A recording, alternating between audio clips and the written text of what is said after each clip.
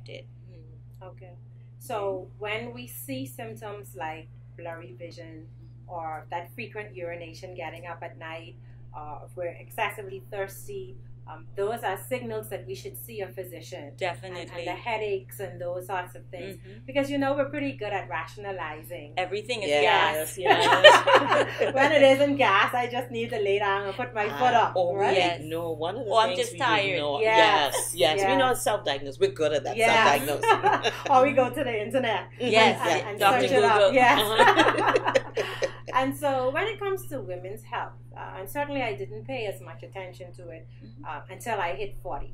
Because at 40, I think that's the time when women experience a lot of changes, or they start to slow down, or they start to see, you know, you're not so young, you don't have that quick bounce back so much, particularly if you're not physically active.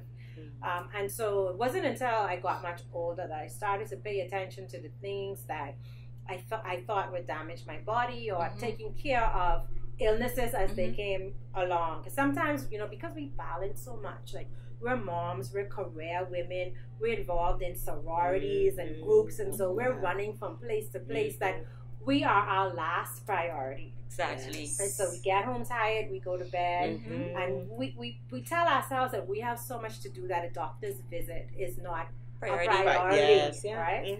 So how do we get women, because our show is, you know, focused on women, how do we get women to change that mindset, to change the mindset of having, you know, what should they do? How often should they get tested for certain silent diseases, or how often should they speak to someone about their wellness and creating a nutrition plan? What would your recommendation be for that? Well, certainly, even as children, we start off by seeing our pediatrician. You know, you go for an annual visit. And that really should continue into adulthood. I know when you're in your 20s, most people feel invincible. You know, they feel they can conquer the world. Yes. So they don't really need to see a doctor because they don't have any illnesses. That's for older people. Okay? But really, when you talk about diseases like diabetes, the ADA, which is the American Diabetes Association, recommends that all persons, all adults should really be screened. Well, anybody at any age should be screened for diabetes once they're overweight. Because we see diabetes, type 2 diabetes, even in children. Yes, Which is sad. So again, you look at risk factors. If you're overweight, that's a risk factor. If you have a family, a first degree relative, we say, which is a mother, a father, a sister, or brother, who has diabetes, then you should be screened. Okay? If you are Black, you should really be screened. Okay? If you are American Indian, you should be screened. Okay? If you have polycystic ovarian syndrome, you should be screened. Okay? If you've had gestational diabetes, you should be screened. Okay? So the ADA recommends that you should really screen most adults.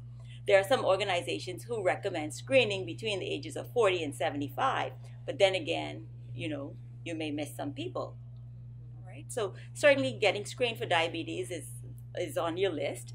The other thing is knowing what your blood pressure readings are. Like you said, women, we're so busy trying to take care of everybody, trying to conquer the world, trying to change so many things that you neglect your personal health.